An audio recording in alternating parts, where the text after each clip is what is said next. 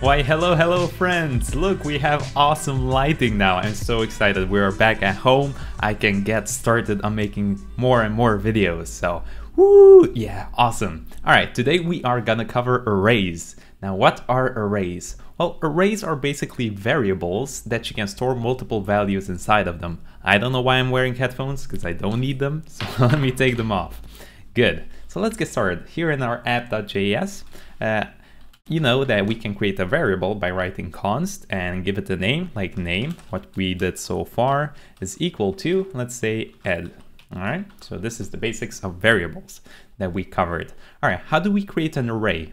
Well, to create an array, since we're storing multiple values, it's recommended to give it a name that's plural, okay? So let's say we're making an app that looks at your schedule. English is very hard today.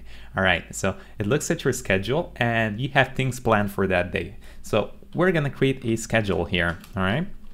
And we're gonna set that equal to, and what we're gonna do is we are gonna put some square brackets, okay? And this basically says to JavaScript that, hey, we wanna create an array. All right, so what can we store in this array? Well, we can store everything that we previously learned in the videos so far. So like strings, we can store numbers, we can store booleans, and even objects, which we didn't cover, but we're gonna get to it. And yeah, we can even store that.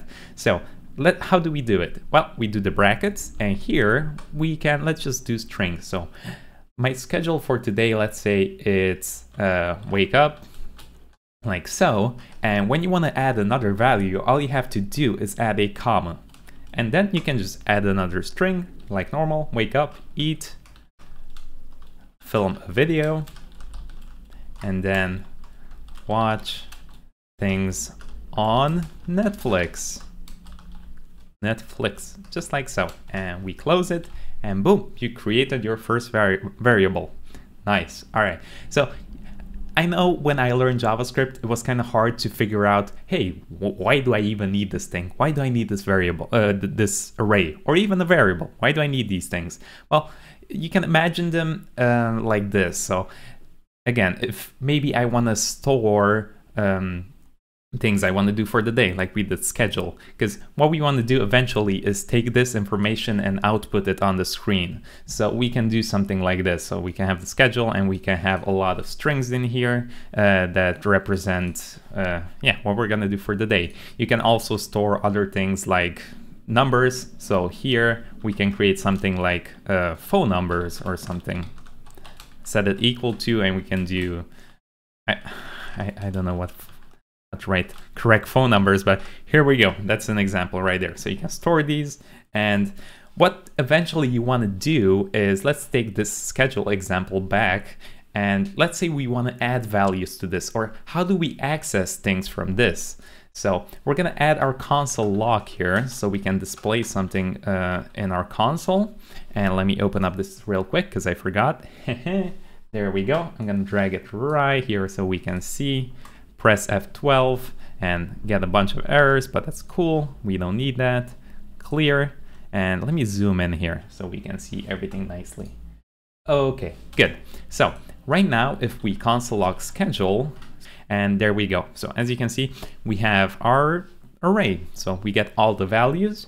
Now, what if we want to access each individual value? How do I access these? Well, arrays are indexed from 0 all the way to how many items you have.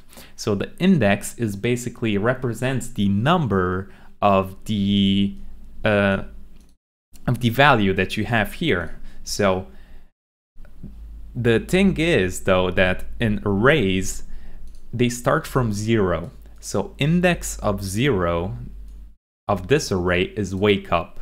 This is 1, this is 2, this is 3. So basically you count from 0. I know. Why? Who knows? So that's a bit tricky to get used to, but that's all you have to remember. You count from 0.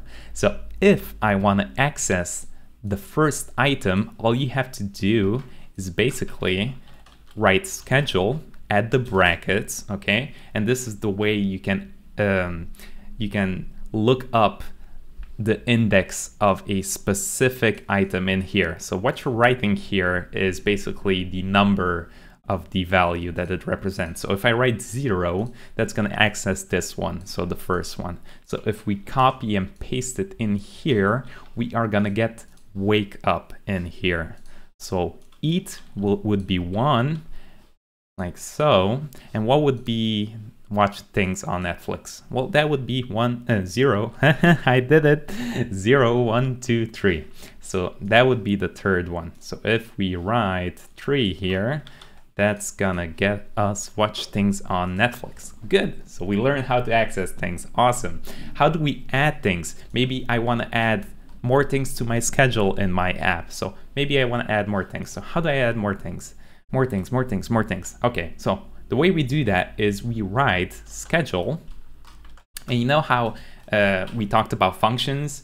There's a method on the array that we can call. And basically what a method is, we're going to look more in depth when we talk about objects. But you can imagine that JavaScript comes with pre-built functions that we can use on things like strings. So the way we had the 2 uppercase on the string. So that's like a built-in function or method that we can use. Well, arrays also come with a lot of built-in functions that we can use. So things like to add an element to an array, to remove an element, to access a specific index. So I'm going to show you all the basic methods that we can use on arrays. So we can use something called push. So the way we access it is we write schedule dot and push. So what push allows us to do is just add another element to the end of this array. All right. So the way we do that is we just add a string here and we say, hey, a new thing got added. And if we save this and we console log the schedule again, so the whole array, we are gonna get, let's take a look. Look, hey, a new thing got added. So this is a way we can add more things. So maybe you can have an input on your page. Boom, you can push a new value. You can get the value from the input and you can add more things to it. So that's one thing we can do. We can also remove the last value. So to do that, all we have to do is not write push, we can write pop, okay? We can pop, and here we don't need to add anything because we're removing, okay? We don't need to specify a parameter here, so a value. So we can delete this and we can just write pop. So we just call this like so, and then the last value is gonna be removed. So the watch things on Netflix. There's also a thing called shift and unshift, which, okay, I don't really use them. You rarely are gonna remove things from the beginning of the array, but I'm gonna show you. So all you have to do is write shift, and then you can add, hey, beginning. So you can add things to the beginning like so. And if we, okay, I apologize. So these are the opposite actually. So shift is gonna remove the first one. So as you can see, we have eat right now. So wake up got removed, and unshift is gonna add a new one at the beginning. I always confuse these two. See, a new one, because I rarely use them, but hey, the pushing and popping is gonna be used a lot of times. Shift, unshift, not so much. But hey, here they are, so if you need them, there you go. Another thing we can do is you can access also, let's say you want to access this by its index.